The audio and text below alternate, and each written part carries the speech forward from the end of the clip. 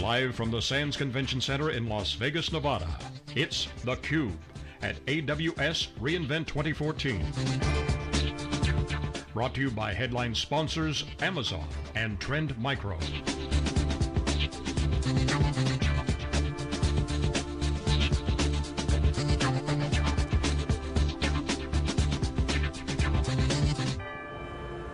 Okay, welcome back everyone. We're bringing the energy here, day 2. Man, this show's brutally awesome. It's just great fun, energy. This is theCUBE, we're live at AWS reInvent. I'm John Furrier with Stu Miniman. We're here to extract the signal from the noise. Our next guest, Barry Russell, head of Amazon Marketplace, Amazon Web Services Marketplace. Welcome to theCUBE. Thank you. You know, bringing the energy means just this non-stop action. Yeah, it's been constant. Between a slew of announcements, great guests we've had here on theCUBE. One of the big announcements here was just more and more innovation on the marketplace in terms of momentum, partners. We actually talked about the intelligence community yesterday with Teresa. What's going on with the marketplace? Give us a quick update. Is it hard to get on? If someone's watching and they want to buy from the marketplace, get on? Yeah. Obviously Informatica's now fully in on the marketplace. Not hard to get on. We've done a couple of things this year. First, we've continued to innovate for customers. We've added a couple of key features. In particular, we continue with our free trial program. Enables a customer to run a production version of the software as a free trial for a period of time, and then seamlessly migrate to purchasing and paying for the software. And then we also added a feature both for customers and vendors that are on the marketplace, which is annual subscription pricing. And the neat thing about that is it allows a customer to run a product for a couple, 3 or 4 months, and then if they deem that the product no longer meets their needs to run hourly, they can seamlessly migrate to an annual subscription. As far as vendors listing, we've got a pretty straightforward process. They create a machine image for us, an AMI, Amazon machine image. They give that to our catalog team. We do some testing on it for product vetting and security. They give us a description of their product, a rate sheet in terms of how they want to price, whether it be hourly, monthly, or annual. We publish that product, we put it into a limited state, everybody checks it out to see if it's good to go, and in 30 days or less, the vendor's up and running on the marketplace. And then their product's available worldwide across AWS to customers. So Barry, I heard that one of the stats was it's 1,900 listings across 23 categories. Can you show us a little bit of the inner workings? How big's your team? How do you manage those relationships? What kind of analytics is it just data that manages everything, or is there kind of the belly-to-belly relationship with those 1,900 listings? It's 1,900 and growing. We plan on adding many more. I'm sure while we've been talking, more we're added. Yeah, so. We've been adding more, and a lot of partners approached us, interest from the keynote about Marketplace and from the announcement of the intelligence community Marketplace that we made. The process is somewhat automated in terms of a vendor getting onto the marketplace, and the team is really divided into a couple of pieces. There's a business development team that I run, and they're responsible for working with the vendor, doing upfront technical vetting of the product, working with them on contracting and go-to-market plans before they launch the product. And then we have what's called a seller and catalog operations team. And once my team gets an AMI, that machine image from a vendor, they hand that over to that catalog team, and that catalog team works with the vendor on a defined process to get the product published as quickly as possible. So it's a fairly seamless back and forth, typically done in face-to-face email and phone communication, and then with a defined process, we use a publishing catalog and a publishing pipeline to queue up products that are ready to go. All right, so is there any incentives that you give them to, how do you make sure that people buy it through the Amazon Marketplace and not some of the other places out? And are there any assurances that you're not competing with them on some of these pieces? How do those dynamics work?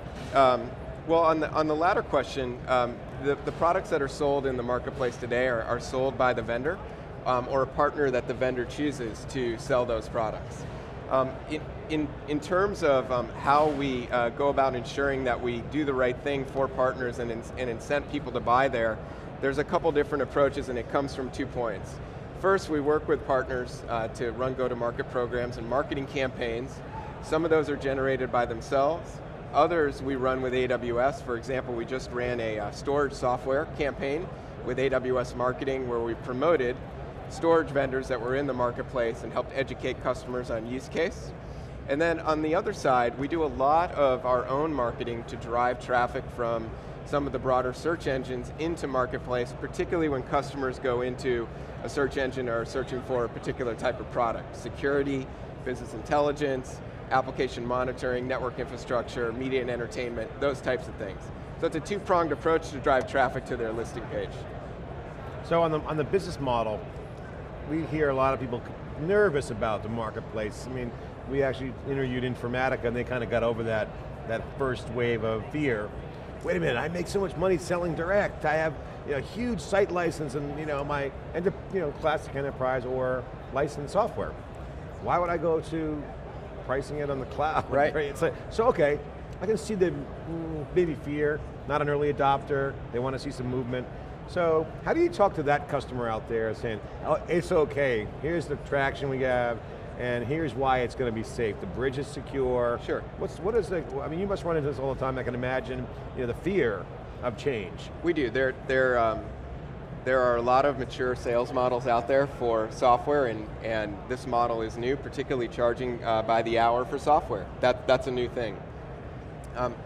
One of the things that we do is work with the vendor and their sales team to help integrate them with the AWS field, and we pursue opportunities in a lot of cases together, where there's an AWS service component as well as a vendor's software. The other thing that we've been educating vendors on and sharing data with them is how quickly customers are buying in the Marketplace, and I'll give you an example. We have a software vendor in the Marketplace named SoftNaz, and they're a startup. We interviewed them yesterday. Okay, and so there's a classic example of a company that's young in their life cycle. Traditionally, a couple enterprise deals a year might be good for them. And what happens on the Marketplace is, we know just last month, 4 enterprise deals, 4 Fortune 500 deals closed in less than 30 days because of the friction that we're removing from the discovery, the buying, and the deployment process on Marketplace. So when we're talking with a vendor like Informatica, we simply want to educate them and let them know that we can help their sales teams accelerate deals much faster by removing a lot of the friction for the customer. So where a rep may have closed a couple of deals a year in the past, our theory is that we can help increase that by X percentage. I was talking with Carl Van de Boer from Tibco, formerly JasperSoft, and I think he nailed it because you bring up one aspect of it. Look, sales just speaks for itself. So you just do the math on that. That's good. That's an easy one. And for new companies, it's easy. But what he nailed was they just helped the product positioning.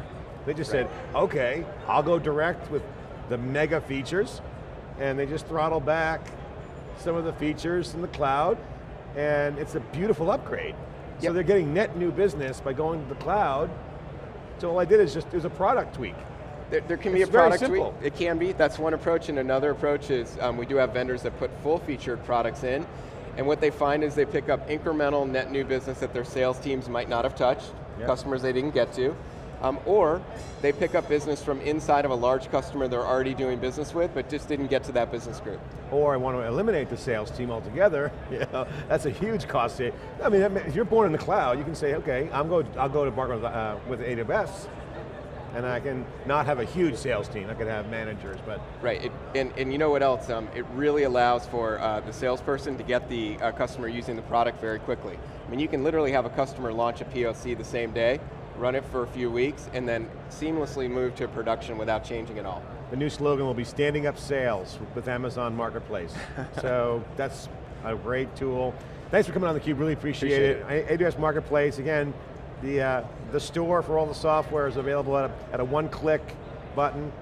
Great product. We'll be right back on theCUBE after this short break. More action here live at reInvent. It's theCUBE. We'll be right back.